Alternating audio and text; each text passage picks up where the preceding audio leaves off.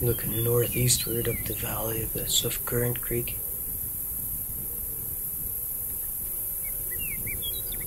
It's a lovely Saturday evening, hardly any wind, nice and warm.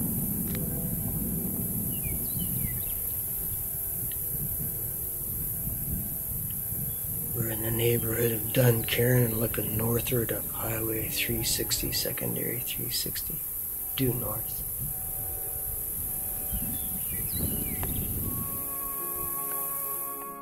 This is Reed Lake, backed up behind the Duncairn Dam, Duncairn Reservoir, also known as, looking west into the sun.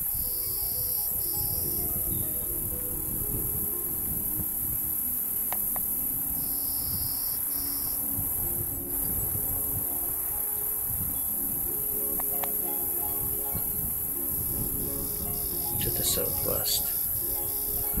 And there's elevators. They're about 45 kilometers south-southwest from Swift Current.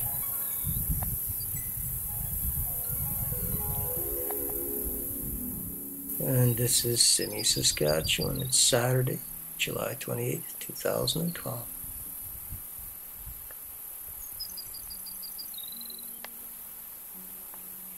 There's a tannoy system on that backstop.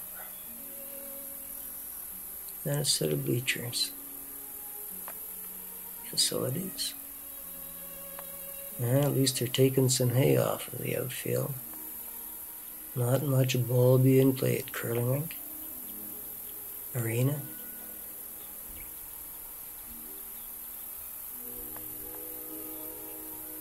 Simmie was at the end of the rail line. The CPR ran out from Swift Current in the 30s, in the early 30s. Curiously, Charles Bowie and Leslie Cosma don't mention this little spur line in their wonderful Canadian Pacific's Western Depots, the country stations of Western Canada. Wonderful book. No mention of Simmie though. So I can't tell you what kind of a station it was, or what the mileage was, or anything. Not even when it was built. I can tell you that the post office opened on May 1st, 1933 and closed in 1995. And that's all that remains of the service right there. It was opened by Andrew Bernard Petro, who ran it till 1963, maybe in one of these buildings along Railway Avenue, I guess. Population was 15 in 2006 here. It's gone up a little bit, but well down from the peak population in 1969 of 125. Got the fire hall though. Never was a village, Simmie, always a ward of the Lone Creek Rural Municipality 104. By 1942, not only was there a school, but there was 4 elevators. And this church. And looking around northward up to Reed Lake.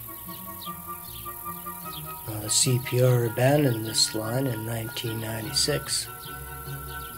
Yet there remains an elevator, the old pool elevator from 1982 on the left, and the crib annex from 1959 leaning up against it. The wheat pool showed no presence here in 1933. In fact, they identified the place on their map as Maze Hall, after the original post office that was established in this area in 1912. A quote farm.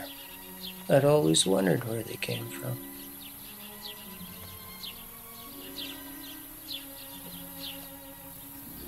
However, Simmie is not Maze Hall, it's Simmie because when the CPR arrived, they laid out their Y, their end of the line Y, so they could turn their rail machinery around on land owned by the Simmie family, who'd been here since 1908.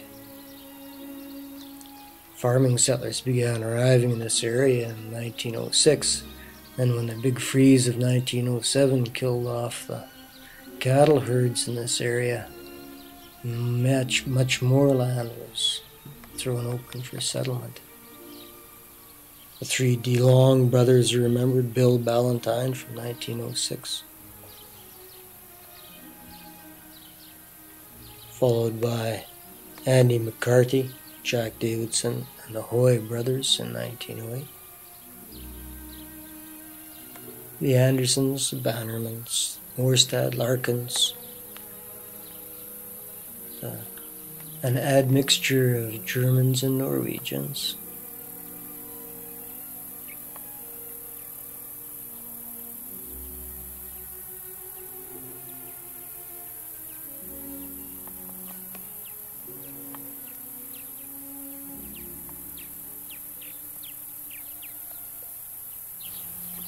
Though the Saskatchewan wheat pool didn't have a presence in Simmie in 1933, Simmie appears on the 1946-47 map. So they were likely one of the 4 elevators that stood in 1942 in Simmie, Saskatchewan.